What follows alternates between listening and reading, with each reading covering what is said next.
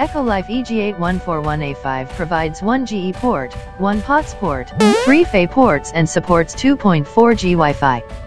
The ONT features high-performance forwarding capabilities to ensure excellent experiences with VoIP, Internet, and HD video services. These features make the EG8141A5 a perfect choice for broadband access. In this video, let's see how to configure HUAWEI ECHOLIFE EG8141A5 VoIP for BSNL FTTH connection. Okay, let's get in the video. First, as usual, for HUAWEI we can't connect directly without LAN. So because DHCP is not enabled like that, so we are connecting through Wi-Fi.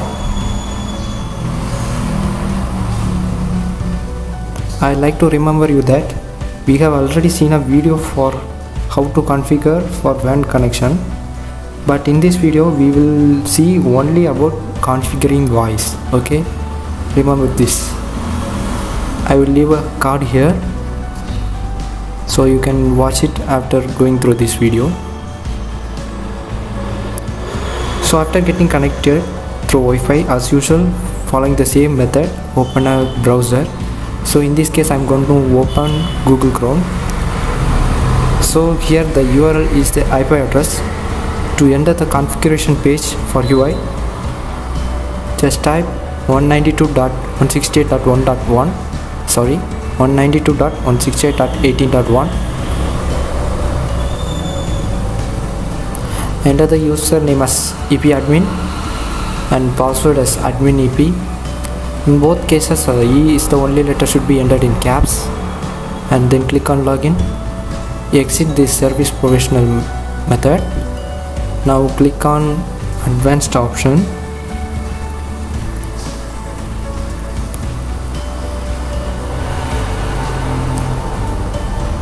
Now going to create new.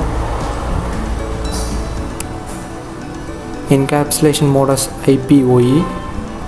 Protocol type as IPv4, VLAN mode as root WAN, and service type as VoIP.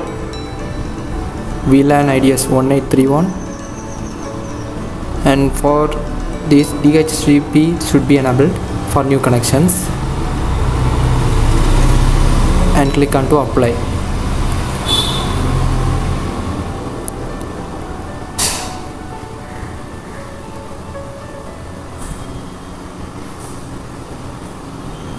Can see this, we have created a. So after that, click on voice basic. We have to enter the details here about the outbound proxy server address. You can enter 10.187.7.12, which may differ for different states and different zones.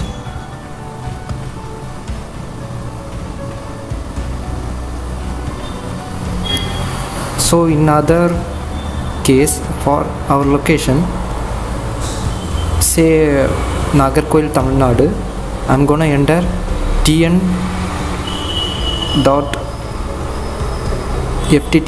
voip.bsnl.in.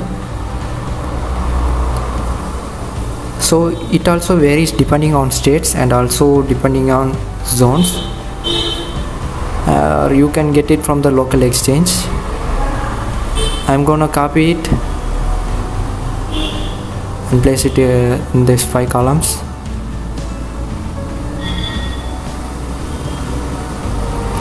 Now change the signaling port to the LAN connection we have created in the starting of the video. Hope you remember that. Same as for media port 2. After that, for basic user parameter, enable these things. After that, registration name as 91, followed by your area code, followed by your telephone landline number.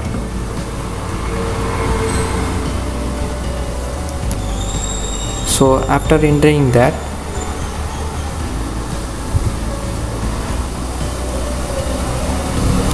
associated parts port as 1,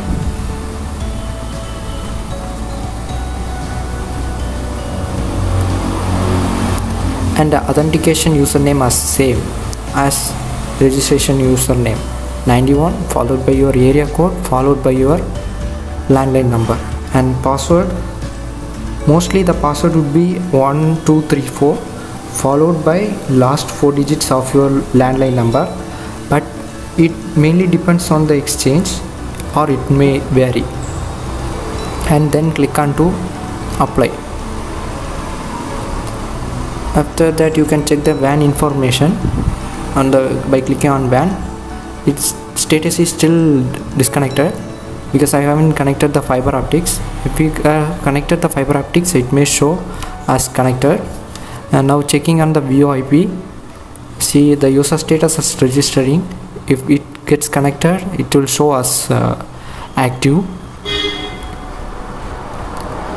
So that's all about the VoIP configuration. I didn't once again I like to say that I didn't configure WAN connection for internet in this video. It is only for VoIP. You can see our previous video. I will leave the card in the upper top right corner of your screen. Go check it to know about our WAN configuration for internet. Okay, that's all about the video. If you have any doubts, you can just comment down here, or you can just reach out to our Instagram channel. You can ask any doubts there. We are available on time to help you. Thanks for watching our video. If you have liked our video, just drop a like. Don't forget to subscribe to the channel, and once again, thanks for watching.